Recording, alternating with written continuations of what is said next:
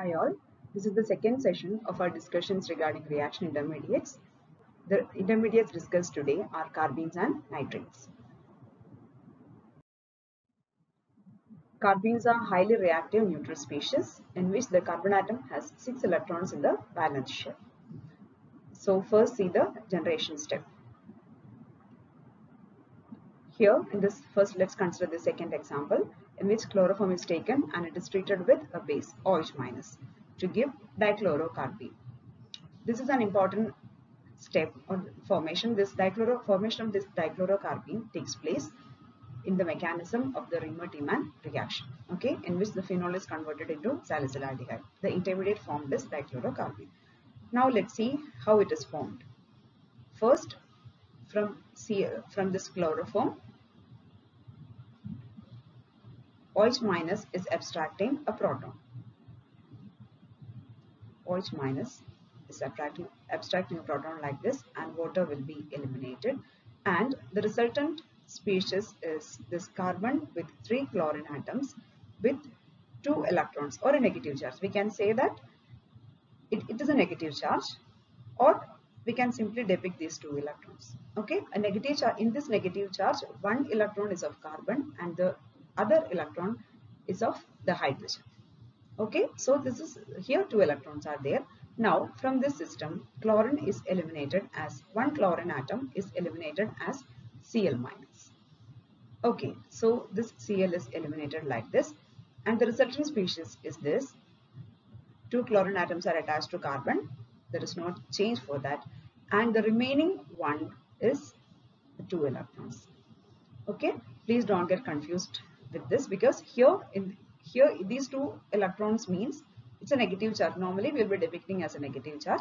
In that negative charge there are the 2 electrons are one from carbon and the other from hydrogen atom, and here this Cl gets removed from the system as Cl-, and this Cl is also taking the electron from the carbon atom.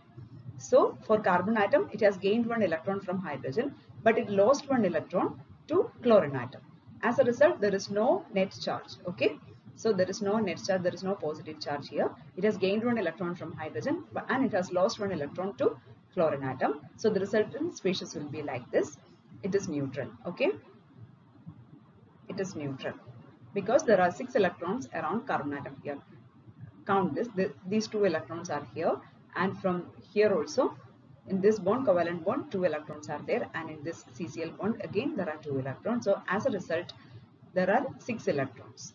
Okay, so it is neutral, electron deficient, because it needs 2 more electrons to complete the octet. So it is neutral and electron deficient. Therefore it is an example for Lewis acid also. Okay, this is how dichlorocarbene is formed, and this is the intermediate of Riemann-Tiemann reaction also. And in the same manner, let's try to understand the another preparation, another generation, that is from diazomethane. Diazomethane has 2 resonance structures.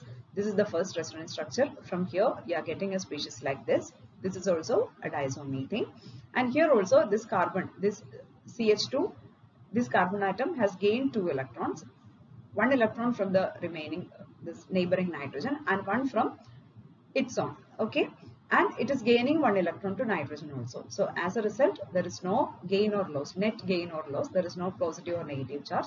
Simply we will be getting a carbon with 2 bonds and 2 electrons. Okay, this is another method for generation of carbenes. Now we have to see the structure and stability. Okay, carbenes are, there are 2 types of, as divided into 2, which are singlet and triplet carbenes. In singlet state, the carbon atom is sp2 hybridized. Okay, you are well versed with the hybridization of sp2. Here there are 3 lobes. Okay, 3 sp2 lobes are there for each carbon atom, and these 2 are 3 orbitals with, 2 sp2 lobes have single electrons, and so they are combining with the alkyl group. Okay, they are combining with the alkyl group to form single bonds, sigma bonds. 2 alkyl groups have formed 2 sigma bonds, alkyl or hydrogen. Okay, and in the remaining sp2 orbital there lies the 2 electrons of carbene. Okay, and there will be in the case of sp2 hybridization, there will be an unhybridized pz orbital, and in the case of this singlet carbene, this is vacant. Okay, the unhybridized pz orbital is vacant. So in the case of singlet carbene, the carbon atom is sp2 hybridized, so the bond angle will be 120 degree, and in the third lobe, in the third sp2 lobe, there resides the 2 electrons as paired state. Okay, as in the paired state, and the unhybridized pz orbital is vacant. Okay, these are all the characteristics of singlet carbene. And when it comes to triplet carbene, the carbon atom is sp hybridized. So sp lobes will be 180 degree apart. Okay, and here it forms a bond with our alkyl group or hydrogen. Okay, alkyl group or hydrogen, and there are 2 unhybridized pz orbitals. 2 unhybridized orbitals. One is pz and the other is py, and the 2 electrons of carbene reside in these orbitals. Okay, they are not in paired state. They don't occupy one single lobe. They occupy the different orbitals of pz and py. Okay, so as a result, you will be getting the structure of singlet carbene as given in this diagram. Okay, it is sp hybridized, bond angle is 180 degree, and the 2 electrons are not in a paired state. They are in parallel. They have parallel spin, and they occupy 2 different orbitals. This is all about the structure of carbene. And when it comes to reactions, as I have already mentioned, dichlorocarbene is the intermediate formed in the case of this Riemann-Tiemann reaction. Okay, and another important reaction of carbene is that wherever it forms a double bond, it attaches to that bond. Okay, with this, here 2 electrons are there, and here in the case of this alkane double bond, we can depict it as 2 electrons.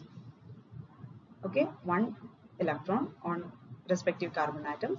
So as a result, easily it can form a triangular structure like this. Okay, so cyclopropane, whenever a carbene adds to an alkene, cyclopropane derivative is formed. Yes. And now we have to see the characteristics of nitrenes. These are neutral. Again, these are known as called as the nitrogen analog of carbenes. Okay, so the characteristics, preparation and all, they have a similar method of preparation and reactions, etc. So these are neutral, monovalent and electron deficient nitrogen containing species are called nitrenes, and these are the intermediates and main named reactions. The most common named reactions such as Hofmann, Curtius, Lawson, Schmidt rearrangement.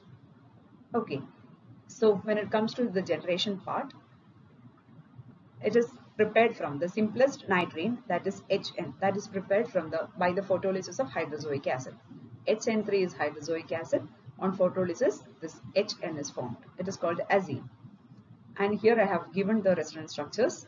These are the 2 resonance structures. In the second structure, you can see that these 2 electrons are there in case of nitrogen, because nitrogen has 1 lone pair intact. So we are not disturbing, or we are not getting it involved in our discussions. That is, that lone pair is separate and it is there. Now we have to see the second electron pair appears. Okay, that is because of this rearrangements.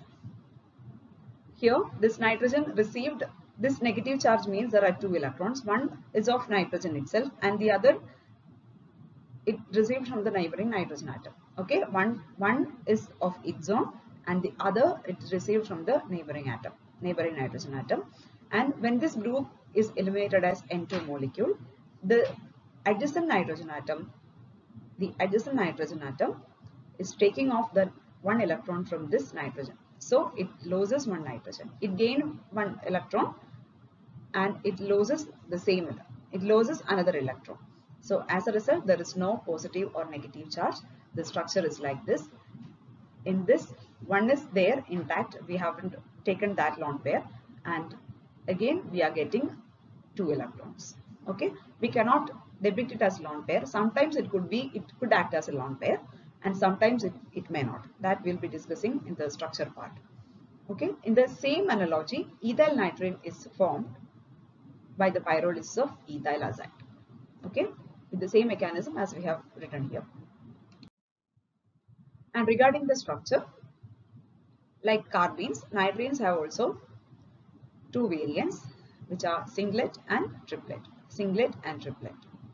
In the singlet state, both in the case of carbenes and nitrenes, in the singlet state, the two electrons will be in one lobe and they will be in paired condition. Okay, this is the singlet nitrogen. And in the case of triplet nitrogen, the two electrons reside in different orbitals. Okay, this is the difference between singlet and nitrogen. Yes, this is all about the discussion regarding carbenes and nitrenes. Thanks for watching.